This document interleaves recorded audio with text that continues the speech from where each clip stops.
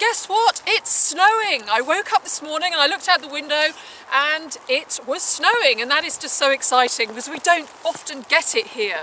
So I've got my boots on, I've got my flask of hot chocolate, and I'm going to go down to the river to see what's going on down there. So come along with me and let's go and see how the River Thames is looking with a little bit of snow.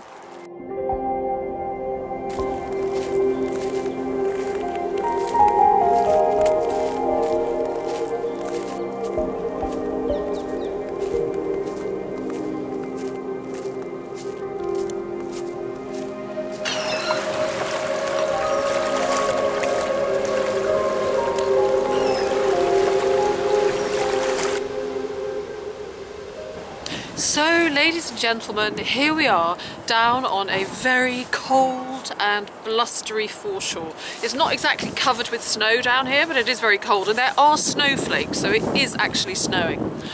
I don't know if I'm going to find a great deal because actually it's quite a high low tide. I'm going to have a look and see what I can find.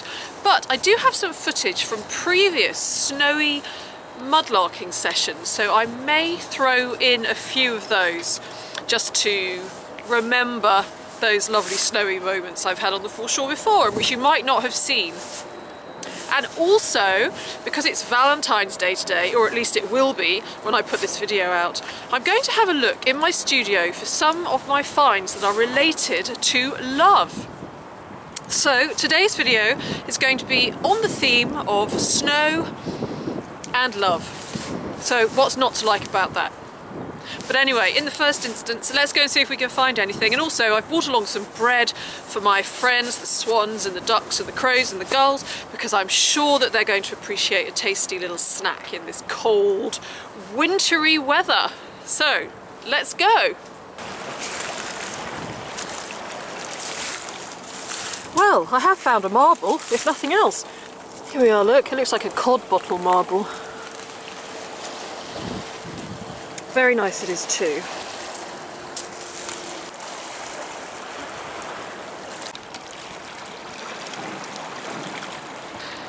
Well, guess what? I've just seen something over there, and I'm going to zoom in on it and see how long it takes you to spot it. I just saw it as I was walking past. I haven't picked it up yet. Can you see anything yet?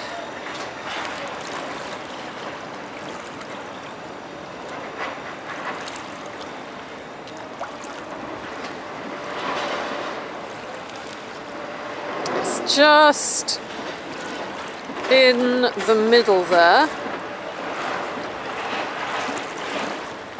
It is a little face.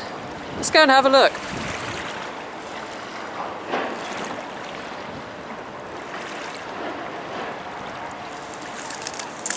It's so funny, it just caught my eye as I was walking past. Here we are, look at this. Hello. Hello, young man. He doesn't look best pleased, does he? Well, what are you doing down here? He could be part of a religious offering. Well, you're coming home with me now.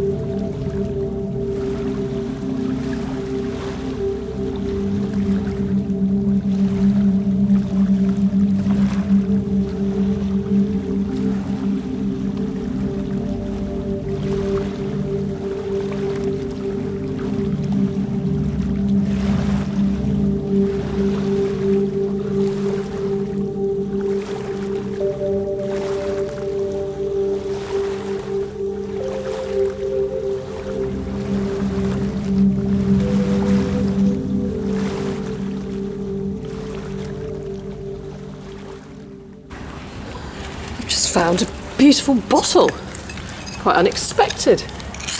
it's just here. I had to struggle a bit to get it out, but it's actually an entire cod bottle, which is really quite unusual to find, to be honest. Often they were broken by children to get the marbles out, but this one is completely whole. So I'm utterly thrilled. At this point, I can't see what it says on top, says on it, so I'm going to need to give it a clean. But that is a beautiful specimen of cod bottle, completely whole and muddy. The best way to be. Okay, I'm going to give this cod bottle a little wash off here in the river. See if we can see where it comes from. Let's see, I may have to try and get some of the mud out. Well, I have not been successful at getting the mud out. It's pretty much jam-packed in there. Plus there's going to be a marble doing its job nicely and sealing the bottle up, but it's going to take a bit of work. But I can now read what it says a bit. Let's have a look. So, it says, this bottle is the property of Artist Capel and Company, Camberwell, SE, no deposit charged. So that's what it says on that side, and on the other side it says, okay, let's get it in focus. It says Ryland's patent.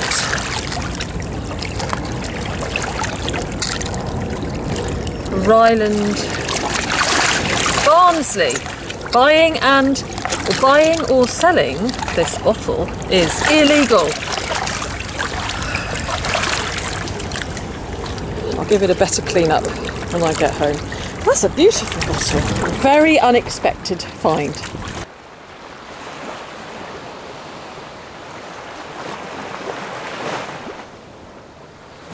Well, it's blizzarding quite strongly now. The tide is on the turn, so I'll be heading back soon, but I've just spotted a coin down here.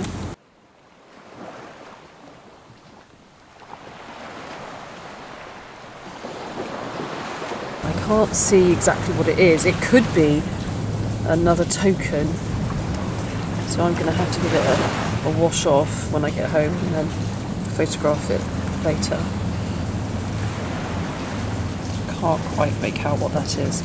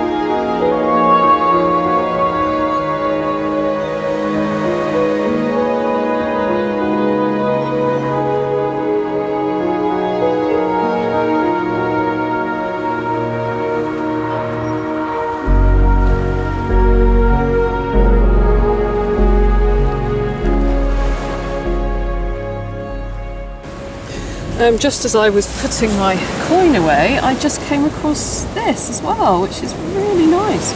It's a tiny cufflink, and it's got an A in it.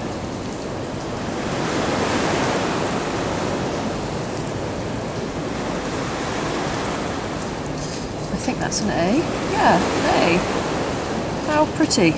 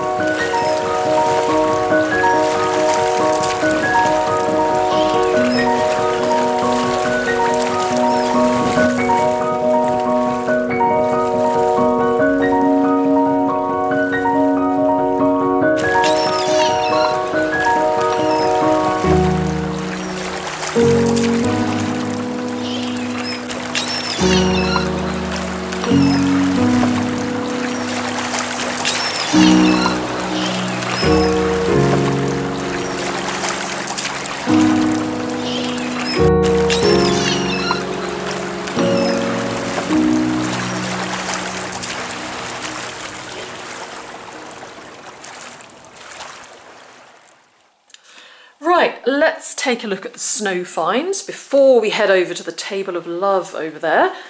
And some of the objects were found that day and others were found on previous trips. But anyway, let's have a look here. Now, first of all, I do love this little head. No idea what it comes from, but probably some form of religious offering, I expect. Here's my bottle, a lot cleaner than it was. And it has the cod bottle marble in there still, which is great. You can just see it there rolling around. And often children used to break these bottles to get the marbles out. And in fact, as you saw, I did find a couple of marbles over the last few days. And here they are, undoubtedly taken by children who broke the bottles. And you do find quite a few of those down on the Thames. And it's sort of rarer and rarer, really, to find these cod bottles intact. Now, the little token was a Titus Ward token, and he was a 19th century grocer. So a little token there to spend at the grocer's. And here we've got this lovely little sort of cufflink. Could do with a clean, really. And it does have on it A. Very fitting. A for amour. So it fits the theme of today's love theme very well. And you will, of course, have noticed my vaguely heart-shaped stones. Right, so now let's head over to this table, and I've laid out a little selection of objects which conjure up love for me. And so obviously jewellery is one of those things, and I do have quite a large collection of rings. This is one of my favourites, actually. It's such a lovely heart-shaped stone. Now, it's not a diamond, but it's beautiful nonetheless. And this is one of my favourites. It's got a lovely blue stone in there, or it would have been lovely, and it's all smashed now. But for some reason, I don't know why, I find that these rings, which are bent out of shape and a little bit battered, been through the mill a bit, just quite poignant, really. It's a bit like love itself, isn't it? Going through its ups and downs. So, yeah, they of course each have a story. And they were once upon a time worn by people, maybe given to people as gifts and declarations of love. So always lovely to find a ring and to imagine the story behind it. One of my other favourite rings is a beautiful sapphire and gold ring, and that was a very, very special find. So let's start over here. Now, this is one of my favourite finds, which makes me think about love as well. It's a St. Christopher's, but on the back it's got written Love Reg. Just simple and to the point, Love Reg. And I wonder if Reg was maybe a soldier in the war and whether he gave that to his sweetheart before he left. So quite special, imagining the story behind that. This is another favourite. This is a bracelet with Peter and Leslie engraved on it with a heart in the middle.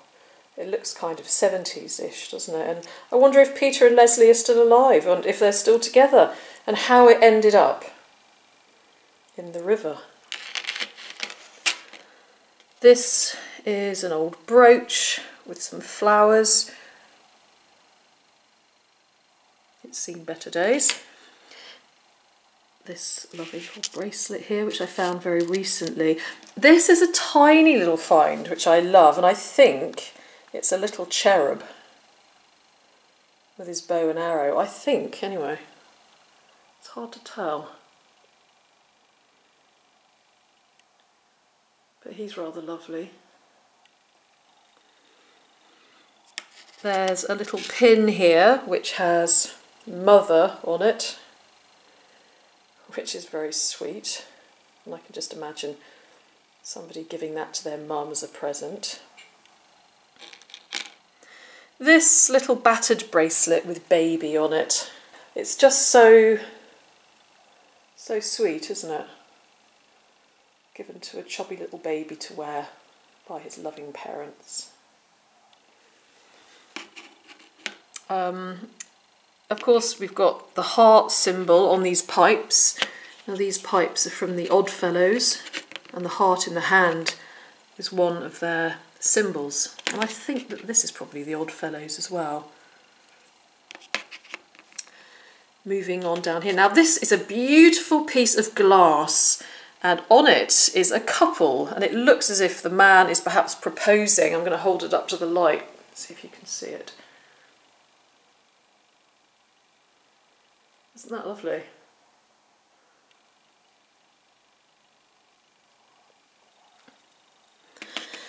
Now, this little heart here, when I found it, it didn't have this silver on the back. It was very, very delicate, and in fact I've got a photograph, so I'll put it up on the screen, of how it was when I found it. But I liked it so much that I had a jeweller put some silver on the back, so now I wear this most of the time. And I used to have another tiny little heart that I found in the river on the chain as well, which unfortunately I lost again, so maybe one day I'll find it. But I wear that very often with a pipe and another little heart here, which my mum gave me. Here we've got a little Eiffel Tower. I had to put that in because of course it's from the City of Love. What else? I've got a couple of fragments of pottery here. It's a little family. I can't remember the name of the design, but it always makes me think of a happy little family, and I'm always so relieved when I find this little threesome here all together, and that the little child hasn't been sort of cut off from the parents, that the pottery hasn't broken in the wrong place. I also have another lovely heart which I found in the Thames mud. I can't find it. It's here in my studio somewhere, and I put this here to remind me. I actually found this on the pavement, and I'll put a picture up of my other Thames found heart. What else have we got here? Got this lovely little piece of pottery with a lady holding a baby. This lovely little crystal heart, which I sometimes keep in my pocket. It's always nice finding hearts. And what else? Oh yes, now this is a Queen Victoria coin, and it is dated 1861. And Queen Victoria always makes me think of love, because she was so desperately in love with her husband, Albert, and they had such a very happy marriage. And in fact, I'm going to read you the diary entry that Queen Victoria wrote the evening after her wedding. I never spent such an evening, my dearest dear Albert. His excessive love and affection gave me feelings of heavenly love and happiness I never could have hoped to have felt before. He clasped me in his arms, and we kissed each other again and again. His beauty, his sweetness and gentleness. Really, how can I ever be thankful enough to have such a husband, to be called by names of tenderness I have never yet heard, used to me before, was bliss beyond belief. Oh, this was the happiest day of my life.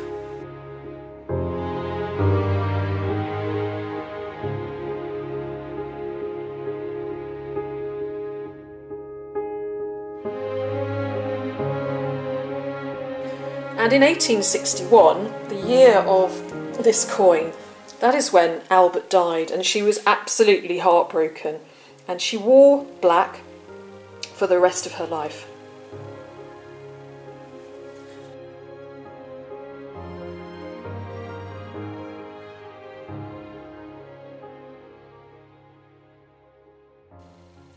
Now, over here in my button box, there's just one more find that I want to share with you, and it's here. It's a button from the East India United Services Club. Now, why this button? Well, It's really just an excuse to take you on another snowy walk through the forest. So get your snow gear on, come along with me, and I'll show you why. Today we're going to take a trek up through this forest, and at the top there is a castle which was built in the 18th century by a woman who was grieving her husband.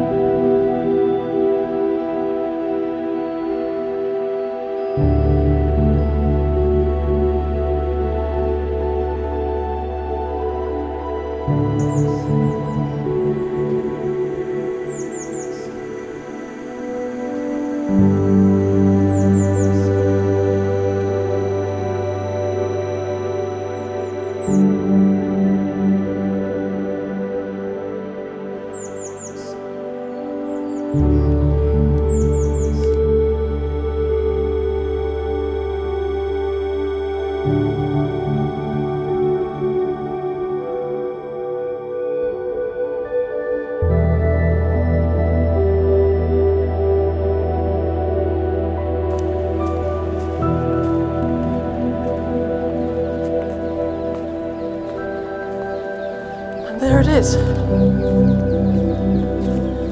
that is Severndroog Castle.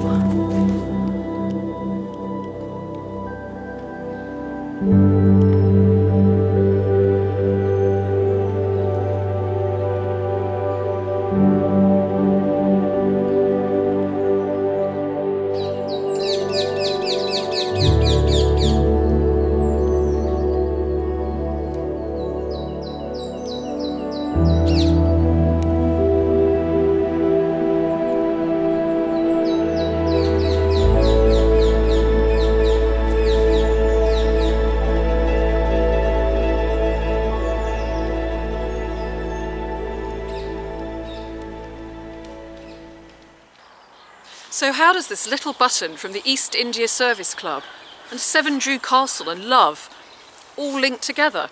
Well, I'm going to explain to you. In 1784, Lady Anne James had Severndroog Castle built in memory of her husband, Sir William James, who was a member of the East India Company Navy. He was also a director and a commodore of the East India Company during his lifetime. He had a really long and thriving career in the East India Company, which was founded, by the way, in 1600 for trade in the Indian Ocean region. Now, he was particularly responsible for protecting the trade ships against piracy. And one of his main accomplishments was in 1755 when he captured the pirate stronghold, the Indian hill fort of Severndroog.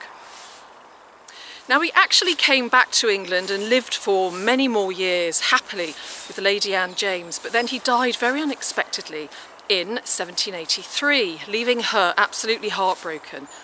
And she really wanted something to remember him by, a permanent monument to his name. And so she had Severndroog Castle built, and of course Severndroog Castle, the name, is the anglicised version of Severndroog. Now, even though the East India Service Club was actually created a lot later, in Victorian times, I have no doubt whatsoever that Sir William James would have been a member, because it was created exactly for people like him. So that's how this little button and Severndroog Castle and love all fits together. Well, I hope you enjoyed that Snow Love Valentine's Day special, but as we all know, Valentine's Day is so commercial and I'm not a huge supporter of it, to be honest, despite the fact that I've just done this Valentine's Day special.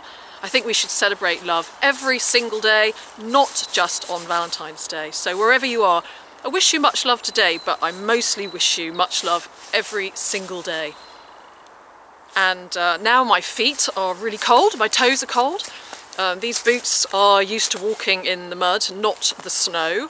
And I think I need to get myself some thicker socks. So I'm off home now to have a cup of tea. And thank you very much for watching. Take care of yourselves, stay safe, and see you again very, very soon. Bye-bye.